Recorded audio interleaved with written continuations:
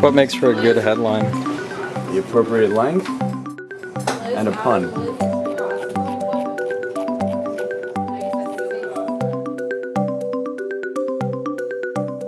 So in a page proof, we basically just read over an individual page for copy and design problems, such as here we have no headlines and there may be errors in the article, so we just point them out.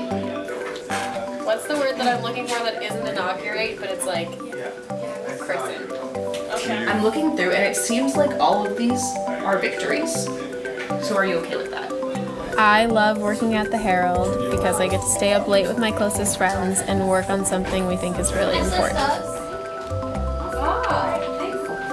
My favorite part about working at the Herald is the food and the people, but mostly the food.